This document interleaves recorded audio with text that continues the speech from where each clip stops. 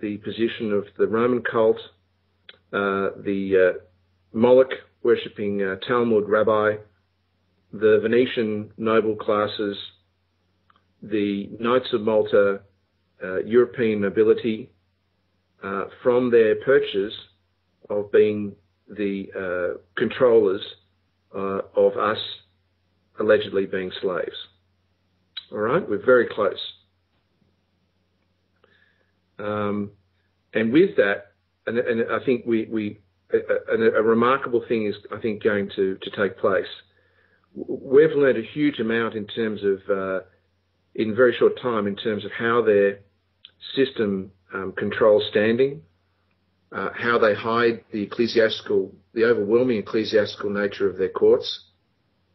But now, what we find and what I found is the entire court system, every member is dedicated towards honouring rule of law, canon law. So, I'll vote for that. Yeah. So what we're going to be able to do, in fact, Charlie has just sent me your email, so I'm going to send you these.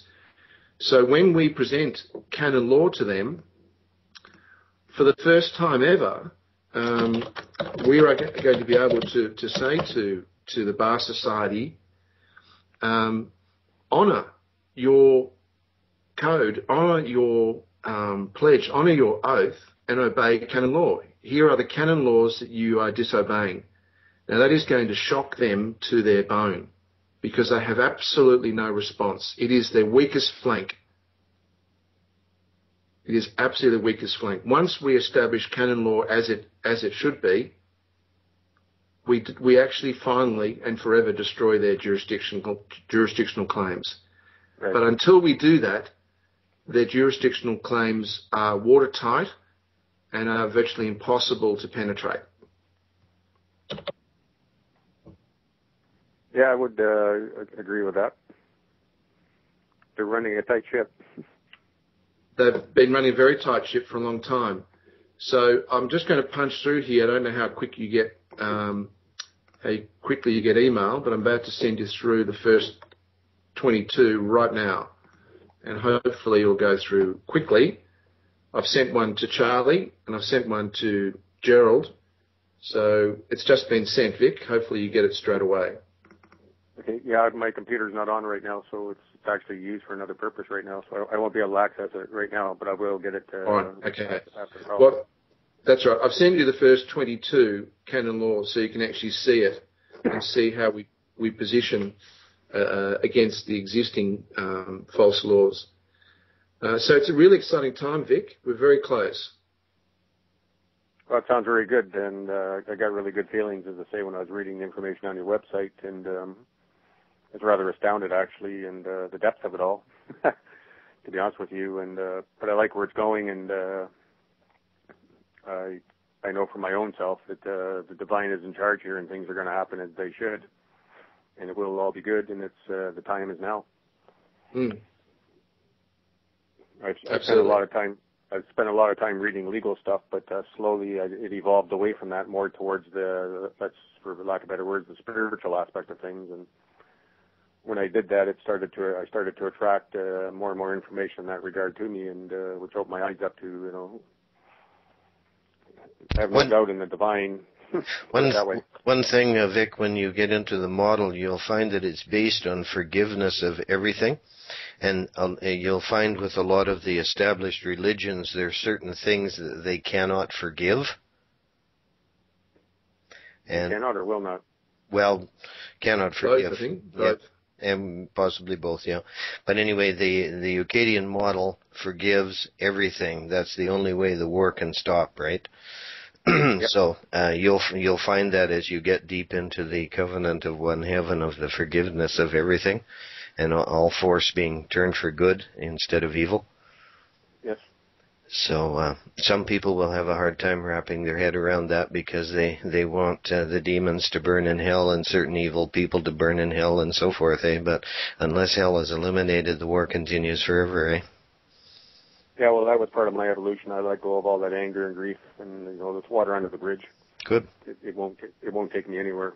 So I spend a lot of time dealing with myself and my ego, if you will. Excellent. And I'm not saying it's all gone, but the negative aspects of it, but the controlling aspects of it. But I don't hold grudges to anybody, and I do my best to love it all, to basically love it to death. Mm-hmm. And I mean that in a good sense, not a death on the cross kind of thing and all that morbid stuff. Mm-hmm. So, like I say, a lot of stuff has come my way. I don't know if you've read the Letters of Christ. It was a big eye opener for me, which is basically. I can't say for sure, but I believe it to be true, that it's the truth of existence, and it's the real story that when Christ was here 2,000 years ago, it was, as he points out in his letters that are channeled through a lady in South Africa, that there isn't a man, woman, or child on the planet, even today, that understands his message of 2,000 years ago. Mm-hmm. So that and the first letter is to tell people, and this is where my religious friends can't do it, but to let go of all of your religious beliefs because they're all wrong. Mm-hmm. Every single one of them. There's no truth in any of it. Mm-hmm. And, so I'm very well aware. Yeah. Well, that's a very hard one. Yeah. One of the things that we've been working on is a thing called a notice of correction of record, and some of the insights that I've gotten lately have been assisted or given directly by a fellow in England that I've been talking to, and just today he pointed me to a couple of things that are up on UK legal websites where it says, for instance, that if a man or woman stands in front of a judge and proves that they're a living flesh, he has to offer them remedy. And I would agree with that. Yes, and this comes... Have you ever heard of the Sestakv Act from 1666? Can't say I have. Yeah.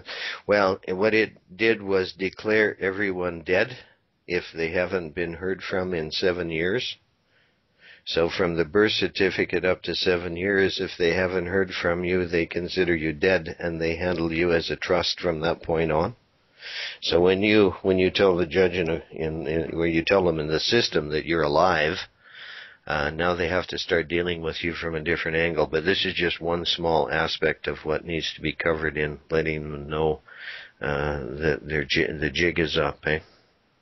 Well, I would agree with that, because we've actually had experiences where that has happened, and the first one was a friend in a tax case, and the judge said to him, "Okay, Dan, I'm giving you your remedy. I hope you know what to do with it." And he did, and he just discharged the tax liability for once and for all. His taxes are being managed by the system now, and he doesn't see any of the paperwork. Mm-hmm. It's always at zero. Vic, another thing we found was that, you know, when judges, run off to their chambers, there's been a bit of a feeling for a while that somehow denotes that you're on victory. We discovered actually that when a judge first enters a chamber, he really is representing himself, and really all the laws of the society we think are, by the Parliament, but really they're all bylaws of the Bar Society. So in that first instance, when you establish your standing, unless the judge provides remedy, he is in dishonour. Yeah. So if a judge doesn't want to provide remedy, what he can do is he can leave the court, which is what we see when they run out. But when he returns, he doesn't return to a form of court based on the rules of the Bar Society. He returns now changing the form of the court without us seeing anything physically change into full Admiralty court. Now, unless you then re-establish your standing again, then it's as if you no longer have any standing, because it's a brand new court. Yeah. Gotcha. Yep. Gotcha. Now it also that what you ask for has to change as well, because if you ask for the wrong thing, they won't give it to you. So under the Bar Society, in the first form, it's remedy, but under the second form, because it's gone to pure Admiralty, you really have only two choices. If you don't establish standing, they will treat you as salvage. under the laws of Oleron, which is the base laws, and they're all fictional, but under the claimed laws that the Roman cult and the Venetians use for commerce. So that salvage, you're dead, right? You're just a four-poster bed. If you re-establish your standing, which you must do when the judge returns, what you ask for is cure and maintenance, not remedy. Because cure and maintenance is the form of remedy under the law. Yeah? Yeah, I've never heard that one before. Well, under Admiralty law, the laws of Oleron is the base for it all. So it's always good to get back to the source document. And under that, what it says is, salvage is salvage. Okay, there is no life salvage in maritime law. So if you're dead, you're going to be salvaged and basically put into some holding building, right? That's why they'll put you in prison. You're just a bit of cargo going to a warehouse. Yeah. But if you establish yourself as living, then under the laws of Oleron, that means you're a sailor, okay, on a ship of state, and they must provide you cure. It's actually not just cure, but maximum cure and maintenance until your health is restored. So it actually is a stronger remedy than if the judge had never run out and returned. But what the judge is trying to do is basically re-establish superior jurisdiction by tricking the defendant into not re-establishing their standing. Yes? Yep. And sadly, I feel that this happens, I think, almost 90% of the time, that a man or woman learns the art of establishing their standing. Judges get wind of it. They're more often than not running from the chamber. The truth movement are told that is a good sign. So it's actually being misinterpreted. Right. But when they come back, what they're doing is they've re-established their honour. It's a totally different court. Oh, yeah. It's now purely Admiralty court. And unless you re-establish standing and ask for the correct remedy for Admiralty law, they will not give it to you. Yeah? Interesting. And they can do it once more, Vic. Yep. If you're in a federal court, they can leave again for the third and final time. And if they leave again and they return, they come back as a high priest of the religion of Baal and under the protection of the ecclesiastical laws of canon law, where they are treated as an ordinary. So they're basically sitting there as a representative of the Curia. It's as if you're in front of the Pope. Yeah? Right. Now, this is rarely done because a mistake at this level is a very serious error on their part, and if they do an error of dishonour at this third level, they lose being a judge forever. Yeah? Is that right? But it's the last chance for them to basically get one over you. And it's only at that point that the claim of sovereignty of a living flesh being between oneself and God can be used. At no other point does it have any remedy. So really what's happened with sovereignty is, I believe sovereignty because of that is a genuine remedy, but only in the very, very rarest occurrences. Right. But other than that, it's turned out to be a terrible, terrible distraction for people. Yeah, I would agree with you. And people believe that when a judge runs out of the courtroom, and they think it's funny.